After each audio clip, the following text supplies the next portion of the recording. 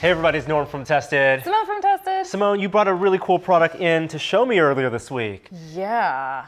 This is, well, it looks like a big battery. There's no way around it. It is a big battery. It's a big battery. I mean, it's a good looking battery. Lithium ion. And this is like, I just keep on waiting for that revolutionary battery to hit where it just blows our minds and we're like, you remember that time you had to charge your phone once a day? This might not be it, but it's still a pretty sweet product and a good improvement. It's called the River. Yeah. And the company that makes it is EcoFlow.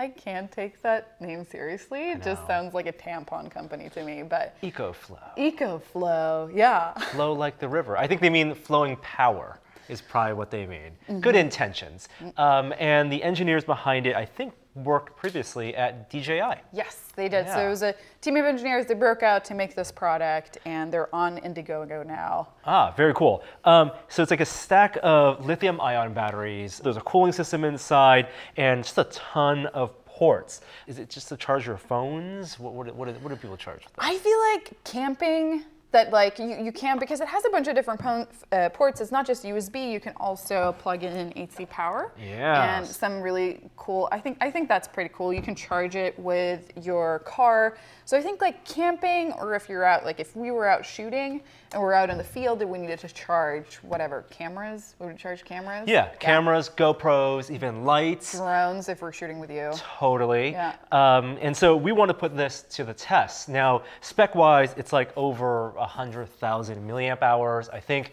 capacity is like 412, 413 watt hours. And I always thought it was watts. Watts? Watt hours? That it would Watt? be, this is just me being a foreigner. What are I was you like, talking I about, remember, Simone? I was like, how many watts is this? And the Americans laughed. Watts. It's watts. Watts. And it can take 500 watt load between its AC and DC. So there are two DC 12 volt outputs here, a bunch of USB, as you mentioned, even USB-C. I don't know. I don't even have that many USB-C devices. I don't think I have anything that's USB-C. I mean, maybe that's their projection for the future, where they're like, this is what people are going to want to have. Yeah, right. It's two USB-C. Yeah. Android phone or the new MacBook, the small MacBook, is USB-C.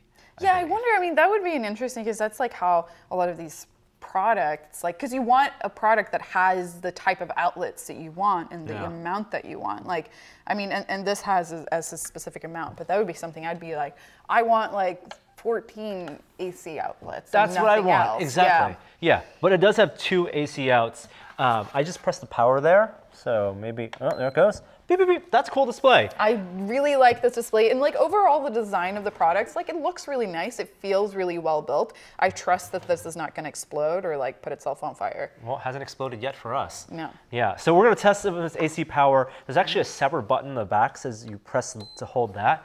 Beeps again, and now it says it's on AC. Now, things I'm going to care about, for example, can I run a gaming laptop?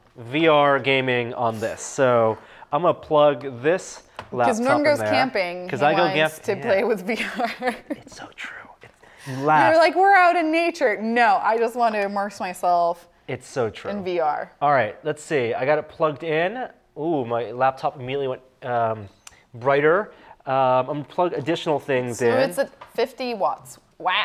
50 watts. All right, that's not so bad. Let's see if I plug in an additional USB in here. All right, not bad. 62. Increasing a little bit. How about if I put in a VR headset in here? There it goes. 72, 108. It just jumped to 108. Second display, VR headset. And so what I really like about this is that it feels educational, because I have no perception of how much current different things draw. And here it's like, oh, you have a number. I can really see it jump up when you plugged in the VR headset. Yeah, and then when I launch a game, that's probably gonna jump up. This actually, this power supply, it goes up to 230 watts draw. So we know it's not gonna max out the load of the River. Now, the other thing I wanted to see is whether you could charge like a one of those Segways. So I have my Segway off screen. Simone, can we grab my Segway? I'm gonna grab your Segway. Yes. Oh wow, this thing is heavy. It has its own giant lithium-ion battery gonna break my back. Maybe we'll need the power cord. No, we're taking the full Segway. Here we go. Do we have an insurance for this thing? Does it stand balance? Yeah. Wow. There it goes. It's charging. It's charging. Okay. What are we at? We are at, how many what? 177. Okay. Oh, not bad. So if we, I mean, now you're taking all the AC ports. I feel like this is the thing that you might run into, because like, I want to plug in these things, like USB, like phone. Yeah, you want more, you want all AC. You want like all 8 AC. AC. Yeah. But these are the things that, I know, let's put that down. All right, I'm gonna unplug that. We know it can charge your boosted board, your Segway, your one wheel. That's not gonna be a problem. It can definitely run a gaming laptop, not a problem. But whoa, what's that? What about an air compressor? This sounds like something you would want to use with. Yeah, you know what? I just bought an air compressor for my house. I'm really excited about it because, like, I don't think my neighbors are that excited about it because the one I have is a lot louder than this one. But it's really nice because I want to get into air pistons and like solenoids, so you can have motors that are actuated by air, because then you get a lot of force in a short amount of time. Okay, what's the PSI? It's at 25. All right, let's plug this one in. And flip it on. How quiet is this? I wish I got in this one instead. It's cleaning itself, its own power. That air smells bad. All right, what's it drawing? 242.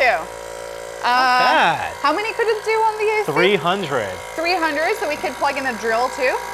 I don't know, let's try it. Let's try it. All right. Yeah, I want to see what happens if we overload it. All right, move this aside, and I'm plugging it in. I'm all right.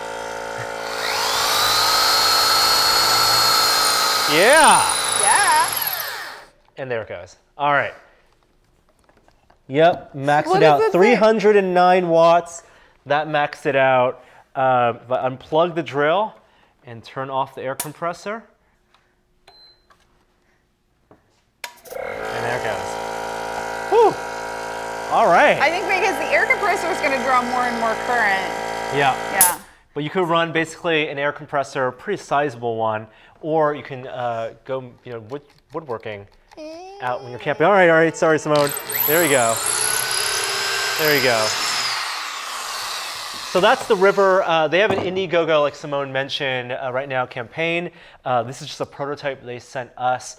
They're charging, what, $460 yeah, the for early this? bird one. For the early bird, and it goes up. Retail price? $700, yeah. which I think is a little pricey. But if you go camping, or if you need a high voltage battery and with a lot of capacity on the go, then this may be something worth it for you. Yeah, just wondering how broad the audience for it is, because it does feel like, I mean, for some people this might be the product and they're going to be really happy about it, but then it's also like, I mean, it's a lot of money to put out on something that you're like, I might kind of use it. So yeah. Let's all wait for that big jump in battery technology. Yeah, I just want it. Like seriously, it's 2017.